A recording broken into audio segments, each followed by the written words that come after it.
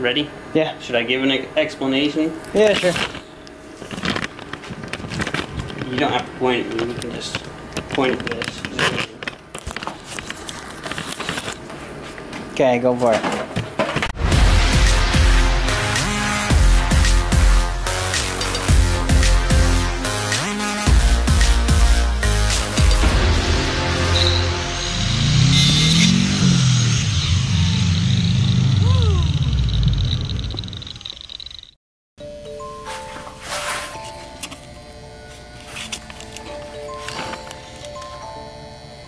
So that's the one you just did? That's one I just did. This I looks haven't better than hardly.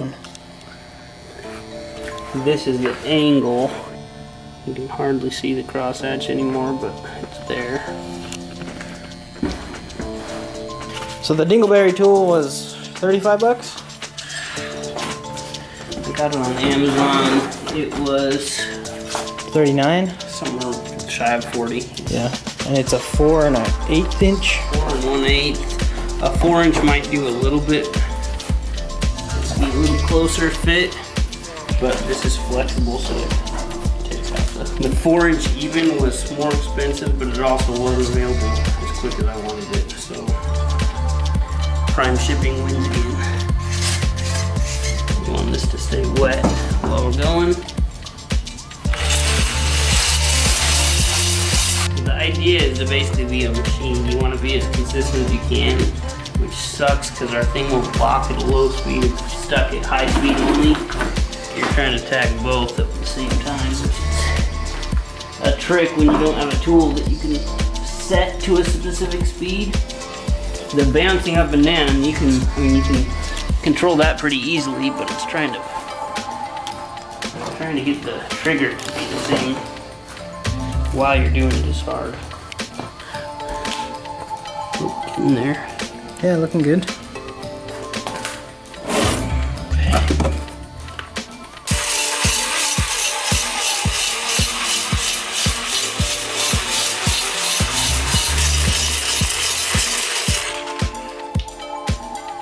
You want to spin going in and spin coming out.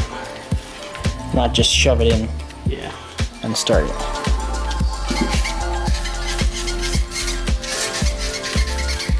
No, it's hitting on the walls. A little bit down at the very bottom, but that's past where the rings are going to be seen.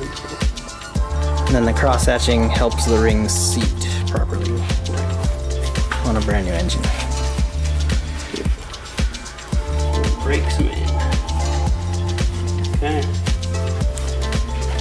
Now we wash these and we polish the piston heads off.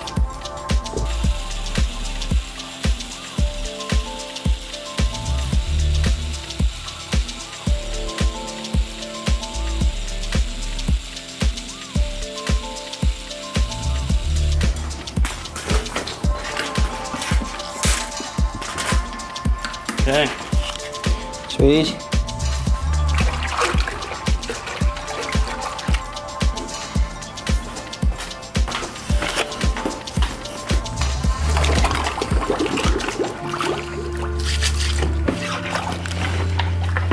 Got another brush somewhere. Hang on.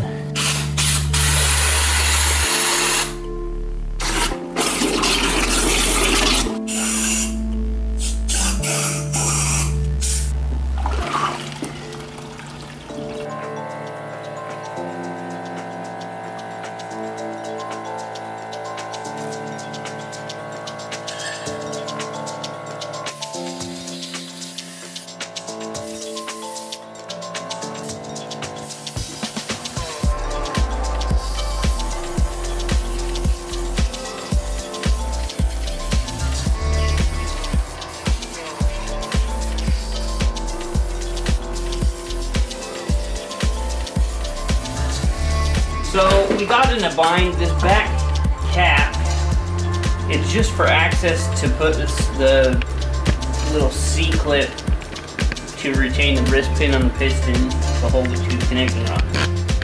This doesn't take any torque, but you get a lot of people reefing down on these screws. This is a perfect instance. We tried to T-slot them with a Dremel tool to get a flathead in there. We still can't bust them loose. Not one of them's moving. So this is a trick a lot of guys use on aluminum cylinder heads.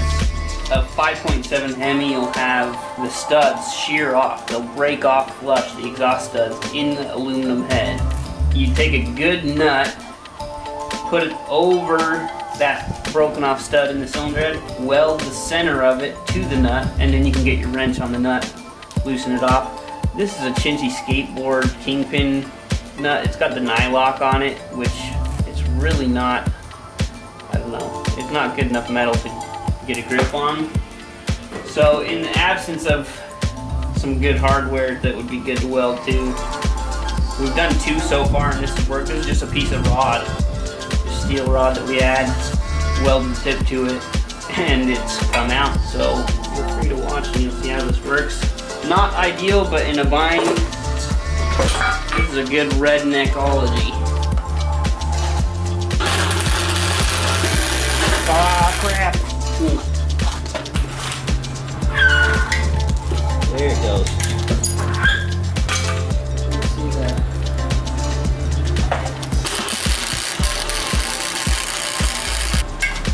Yeah. Finally.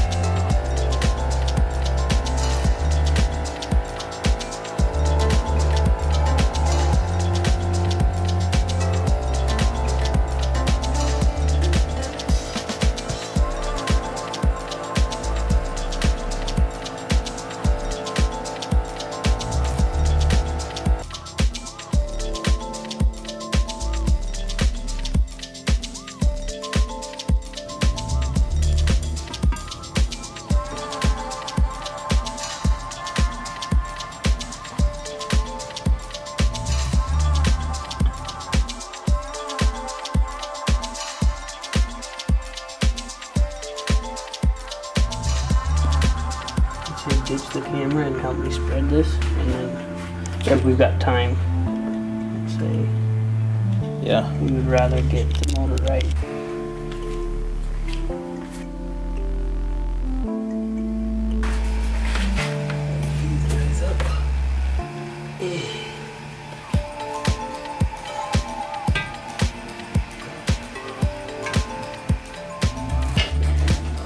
Dowel pins is what we're resting on.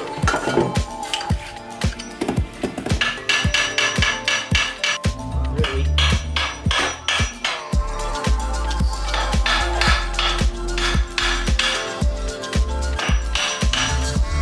These are water jackets. What I want to do is pull down, dab them, and then pass them to me. Like that. Full circle. Yep, and then assembly these on the tail.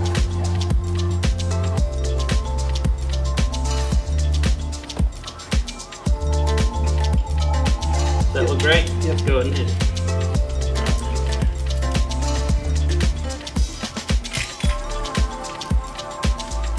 Now that's still set to 37. Yep. What's this? Do you know the sequence? 37. The sequence though? Sequence, we torque these two, then we flip it over and put the rest in. Cool. Grab a long extension that I can get down.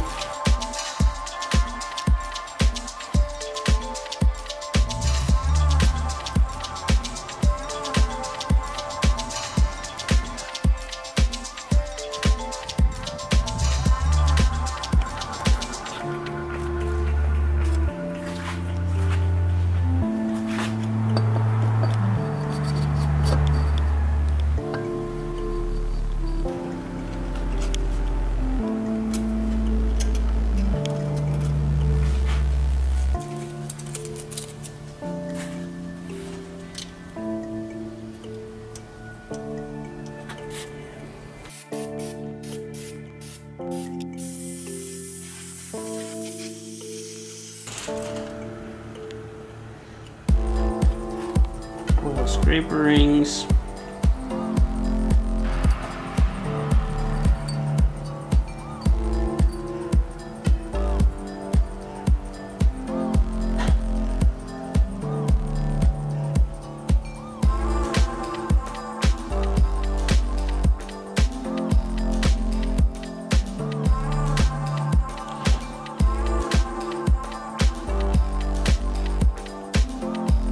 I'm gonna reach the end of the road.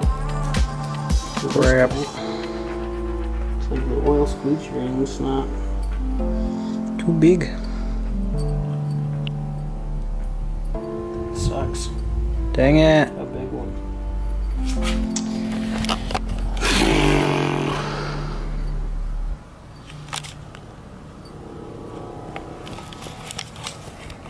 Show it. Show it. Show it.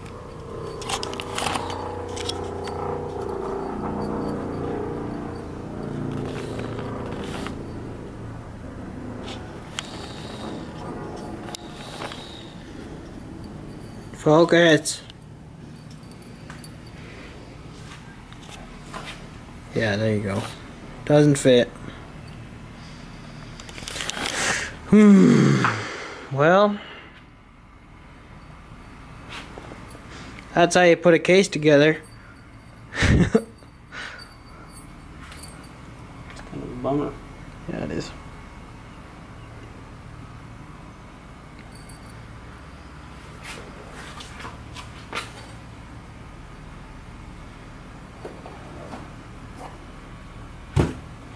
Crapsicola. Well, fuck. Bummer. Well, I suppose this thing goes